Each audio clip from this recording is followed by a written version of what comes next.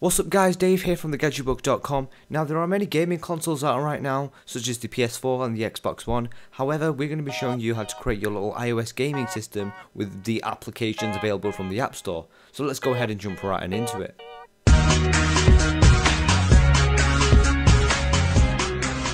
So guys, before we get started, you do need a couple of things. You will need a jailbroken iOS device such as an iPhone, iPod or iPad, a PS4 or PS3 controller, and additionally a stand because it will benefit you when you're gaming. All them links will be under that like button in the description. So if you want to know how to jailbreak, there will be a quick tutorial in the description to get you through everything, so definitely check it out. Next up, we're going to go into Cydia and search for Controllers for All and install that tweak. It is on the ModMyi repo and it's available for $2.99. It is a paid tweak, but it's definitely worth it. So when you go into your settings panel, you will find two new sections, BT Stack and also Controllers for All. But first of all, we need to pair our controller with our device. So plug them both into your computer and download 6 pair. Links will be in the description for Mac and Windows. And go ahead and just click it like seen, and then you're ready to go.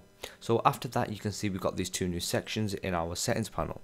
Now we've got Controllers for All right there. Now I recommend leaving this blank, do not do anything right here. The pairing instructions we're showing you right now.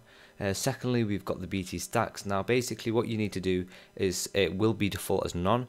You will need to make sure your Bluetooth is off and then go ahead and click BT stacks. Now after you've done that, you will be allowed to actually play with your controller and basically load up a game. We're going to go ahead and demonstrate one right now. So guys, something just to know, you have to have a controller supported game just to be playing with the controller. I will leave a list in the description, so definitely check it out.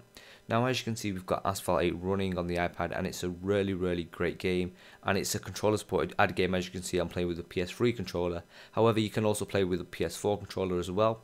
The controls are really responsive. As you can see, I'm playing Dead Trigger right now. It's a great game. It's really responsive with the controller and I'm actually surprised how great it was playing. It's just a whole bunch of fun and it will give you a different experience from actually playing with touch screens and everything like that.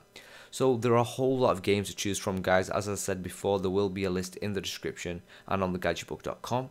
So definitely check it out. Let us know if you're going to try this, if you're going to have a setup or whatnot. Leave your comments in the comment section. If you need any help, there will be a link in the description where you can ask some questions.